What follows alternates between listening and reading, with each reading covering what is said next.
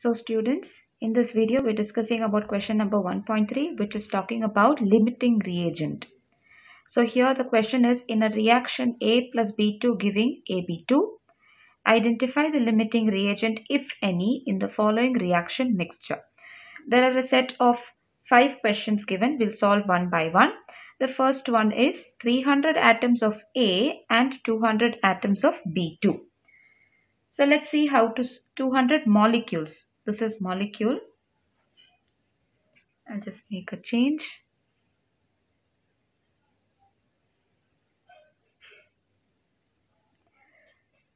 (200 molecules of B2).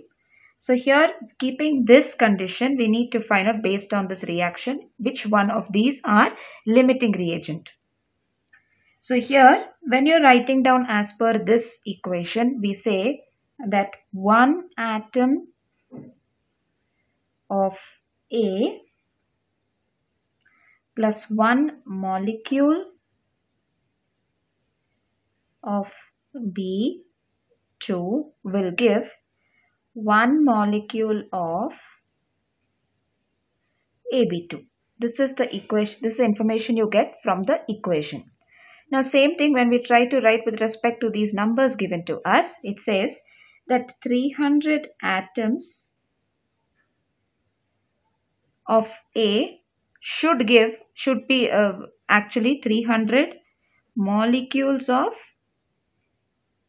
B2.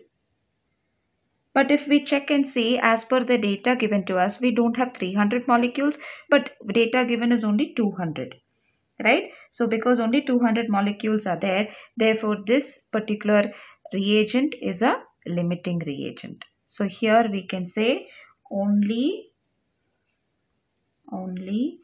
200 molecules of B2 are there. Therefore, B2 is the limiting reagent. So for this particular condition, B2 is going to be the limiting reagent. Now let's see for the second question under this. Second question, it clearly says 2 moles of A plus 3 moles of B2. 2 moles of A plus 3 moles of B2.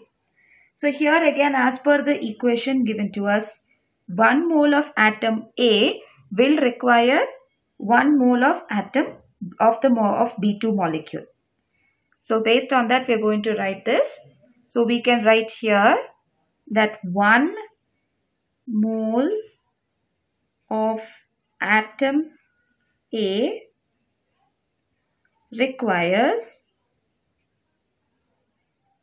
1 mole of B2. Therefore, 2 moles. Therefore, 2 moles of atom A will require 2 moles of B2. But as per the question, instead of 2 moles of B2, we have 3 moles of B2, which means 1 mole is more. So in that case, this will be excess reagent and this is going to be the limiting reagent. So in this case, A is the limiting reagent. A is the limiting reagent. So based on the common equation that is given, if a value is more than what is mentioned to us in the question, it will be excess reagent.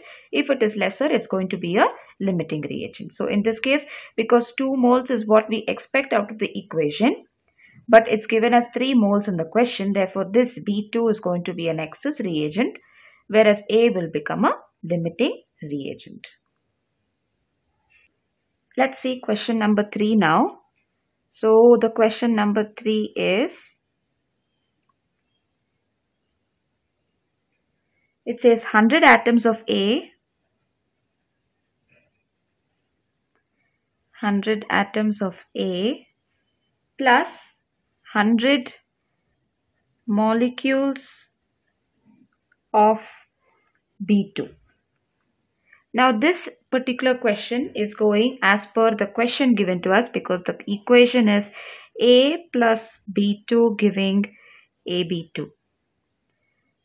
So in this case, because A plus B2 is giving AB2, here we can say one atom of A reacts with one molecule of B2. This is as per the equation. So therefore we can say that 100 atoms of A will require 100 molecules of B2, and that is the same thing that you're getting in the question. So in this case there is no limiting reagent. It is going as per the equation itself. There is no limiting reagent in third part.